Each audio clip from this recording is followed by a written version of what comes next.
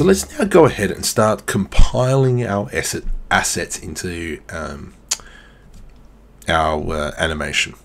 So first things first, we've gone back into where we put in the audio. I'm going to click 5 to go into orthographic mode. I'm going to press 1 to go into front face mode. I'm going to right click on this object and press delete. So let's go file and let's link the data. We don't want to append it because append it means we can edit the document, the file. We don't want to do that. We just want to link it and keep the file separate. And if we want to change the file, we need to go into the other file to change it, and then it kind of does a global change. So let's link. Let's first put in our buildings. We said it was the town square. It is a group. And let's highlight both of them and link. Okay. So this is what I was referencing. See how I left the building to the side? The origin point is now here, whereas this one is here. And I forgot to turn off the rotation, but oh well, we'll live with that. File, link. Let's go into our assets, marketplace, object, groups, and let's bring all three things back in together. Okay. I'm going to put that one there-ish. That one doesn't turn out as well as I hoped. Okay. Let's move the stall here.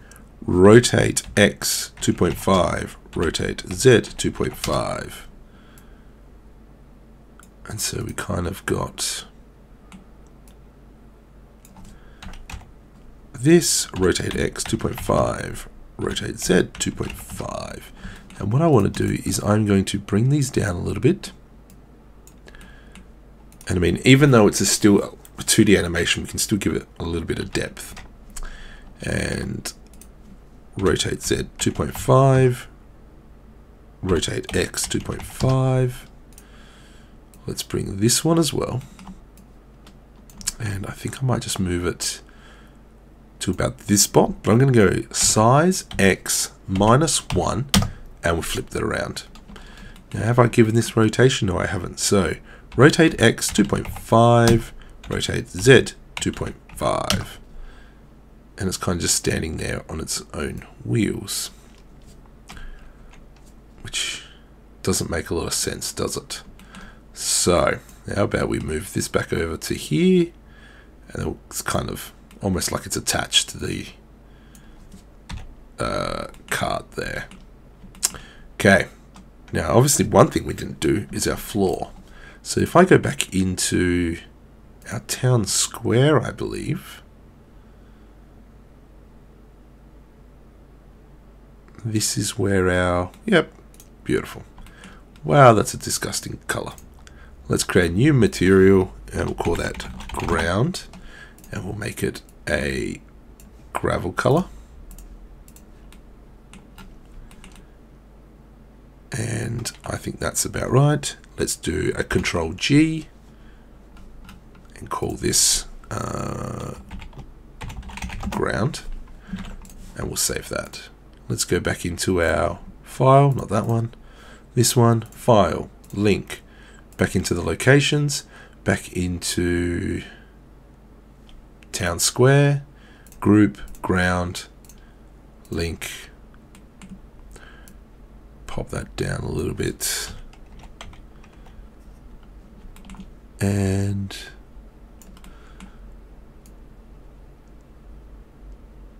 might need to just fix that up a little bit. Now the buildings, just no, go back down. There we go. There we go. I'll bring the card up. Bring this card up. Mind you, it's sitting in the building.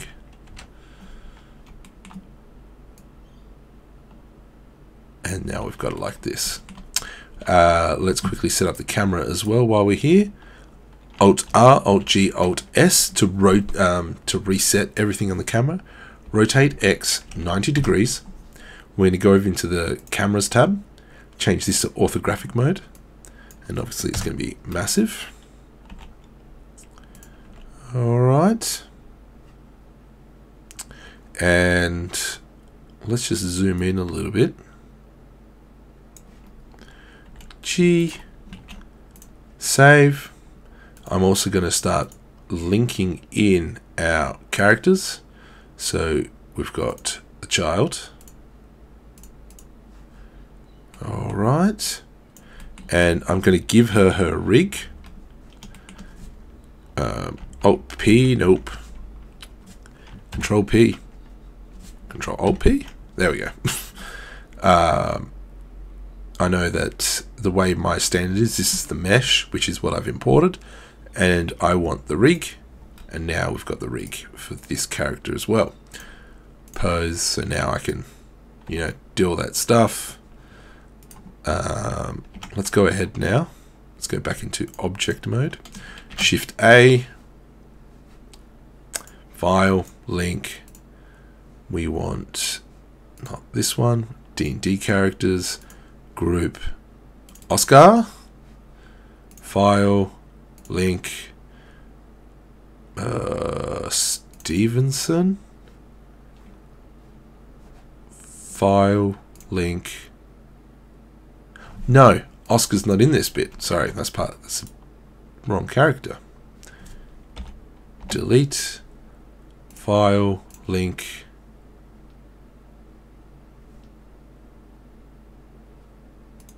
This one?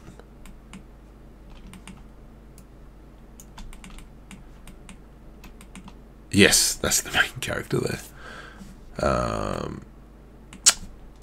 And let's quickly now add their rigs. Control P. And Control P on Stevenson. There we go. So, I now have my 3 main characters. I still have to import my other characters. But there we have it. We've got our marketplace scene. This space here,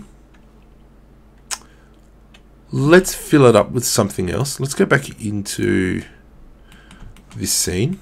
I'm going to Shift D on that one, and let's move X. Let's go into city building, add group. Oops, get it out of that group. A new group, Control V, building 3. And we want to change the yellow brick of this building. So if I were to change this color, it'll change this building as well. So I got to press the plus sign to duplicate.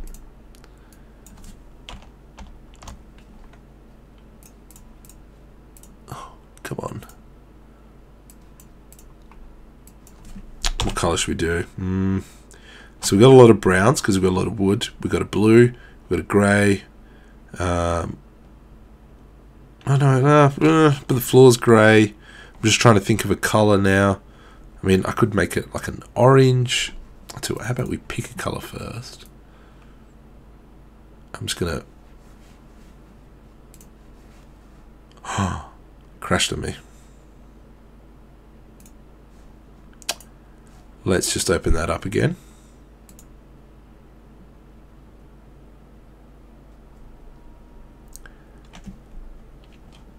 Okay, Shift D X, take out this, add a new group, Control V, 3, yellow plus, let's pick a color.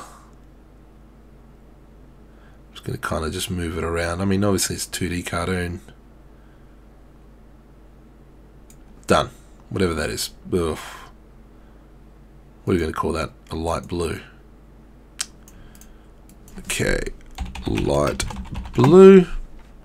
Shift S. Groups. Done, done, done.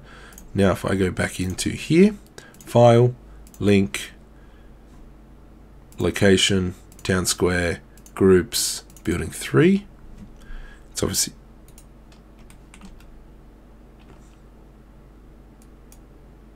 Why is it that color? Because I didn't change the viewport color. But anyway, so we can leave that for now. What I could do is I could just save it and reopen it, but I don't really need to. If I go into material mode, you'll see it's the right color. Okay, so what I'm going to do is I'm just going to move this building back.